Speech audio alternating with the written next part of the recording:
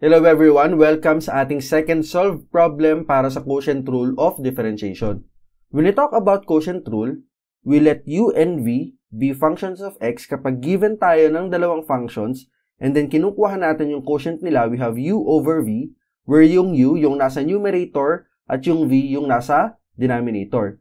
If we are getting their derivatives, this is just equal to, gamitin lang natin tong formula na to for quotient rule. So we copy our low, v, times the derivative of our high, u, minus, kokopyahin naman natin yung nasa taas, u, times ang kukuhanan natin ng derivative ay yung nasa baba natin na v, and then this is all over the square of our denominator v. Ito yung gagamitin natin para makakuha tayo ng derivative in the form u over v. Now, let us apply this in our example. So, we have y is equal to 2x squared minus 5 all over 3x plus 1. As you can see here, etong nasa numerator natin, 2x squared minus 5, we let this be our u. Siya yung function natin na nasa taas. So, that is 2x squared minus 5. Tapos, yung nasa denominator naman natin, yung 3x plus 1, that is our v. So, we let that be equal to 3x plus 1. Then, applying our formula for quotient rule of differentiation, apply tayo ng derivative, dy over dx is just equal to, kopyahin natin yung v. So, we have here 3x plus 1, siya yung nasa denominator. So, we copy our denominator, our low, 3x plus 1. Tapos, imumultiply natin siya sa derivative nung u natin, yung nasa taas. The derivative of 2x squared minus 5. Directly getting its derivative kapag kinuha natin siya, since yung 2x squared tsaka yung 5 is separated by subtraction, pwede natin kuhanin yung derivative nila separately. Yung 2x squared muna, tapos yung 5. To get the derivative of 2x squared, i-pull out muna natin si 2, tapos yung x squared, para makuha natin yung derivative, we apply our power rule. Na kapag kumukuha tayo ng derivative of x raised to a certain exponent n, this is just equal to, ibababa lang natin yung exponent na n, tapos yung exponent ay babawasan natin ng isa. We put it down, tapos imumultiply natin yung exponent ay babawasan natin ng isa. Then we apply this dito sa ating x squared. Since our exponent is 2, ibababa lang natin yung 2. So this is 2 times 2. And then we have our x. Tapos yung exponent na 2 ay babawasan natin ng isa. So this is 2 minus 1. Then tapos na tayo on this part. Minus, we have the same operation, 5. If we will be getting the derivative of a constant, this 5 is a constant, that is just equal to 0. Kaya ito siya. Then, tapos na tayo dun sa v. Ito yung nasa denominator times the derivative of our numerator u. Then, following the formula, we subtract. Kokopyahin naman natin yung nasa numerator natin. We have our u, that is 2x squared minus 5. So, we copy that out. We have 2x squared minus 5. Tapos, imumultiply naman natin siya sa derivative nung nasa denominator natin, our v, that is 3x plus 1. We apply the same process. We get the derivative of 3x and then 1. So, let's start with our 3x. Ilabas muna natin yung 3 and then let us get the derivative of x. Since we can represent our x as x raised to 1, pwede nating ibaba yung exponent by applying our power rule. So, we have an exponent of 1, ibababa natin siya. Tapos yung x natin, yung 1, babawasan natin ng isa. So, we have 1 minus 1 and then addition tayo for this part, tapos na tayo kay 3x.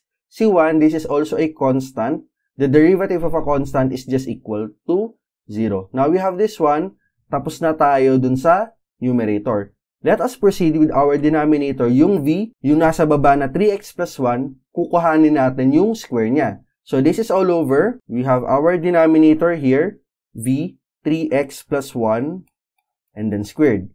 Ang kailangan na lang natin gawin ay i-simplify etong nasa numerator kasi tapos na tayo dun sa process ng paggamit ng quotient rule of differentiation. Now, we simplify. Algebra na lang tong part na to. Eto muna. So, this is just equal to, we copy our 3x plus 1 here. 3x plus 1. Tapos, we have our 2. 2 times 2, this is 4. Tapos, x. 2 minus 1 is just 1. X raised to 1 or simply, okay na to sa x. Kaya, this is only for x. And then minus, eto tayo. We have 2x squared minus 5. Tapos for this one, we have 3 times 1 is 3. Tapos, ito will become x raised to 0. If you have a 0 exponent, that is just equal to 1. So, our x raised to 0, this part, is just equal to 1.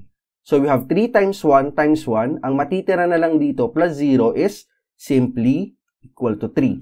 Ngayon, mas madali na siyang tignan. We have our denominator. Isulat lang natin. This is all over 3x plus 1 and then squared. Kaya pa itong isimplify. Let us perform our multiplication. So, this is just equal to 3x times 4x. 3 times 4, that is 12. Tapos, x times x, meron silang tig-isa. If we are multiplying exponents with the same base, i-add lang natin yung exponent. So, 1 plus 1, that is 2. So, this is x squared. Then, we have 1 times 4x, that is just equal to 4x minus, wag natin kalimutan yung grouping symbol kasi etong buong to ang nakasubtract. So, we have 2x squared times 3, that is just equal to 6x squared. Tapos, we have 5 times 3, that is 15. So, we have minus 15. Then, we have our denominator. This is still 3x plus 1 and then squared. Then, we can perform our operation na nasa numerator. Since kinukuha na natin ng subtraction etong buong to, we have to change the signs para maidiretso natin siya. So, this is just equal to 12x squared plus 4x. This is a common mistake na kapag we have subtraction here, ang kadalasan nangyayari ay eto lang ang nababago yung sign. Pero, we are subtracting sa buo, kaya this should be minus 6x squared. Tapos yung minus 15, dahil subtraction, this will become plus 15. Now that we can perform our operations sa numerator, isulat lang natin to. We have our denominator as 3x plus 1 and then squared. Tapos ano yung common? We have 12x squared tsaka 6x squared. 12x squared minus 6x squared, that is just equal to positive 6x squared. Tapos yung 4x, wala naman. So, we have plus 4x and then plus 15. So, we have 6x squared plus 4x plus 15. This is still all over our denominator, that is 3x plus 1 squared. Now, we were able to simplify our answer. This is our derivative, dy over dx. Ito na yung derivative ng ating function by applying our quotient rule of differentiation. This is it for our solve problem number 2 para sa quotient rule of differentiation. See you on our next lecture video for our example number 3.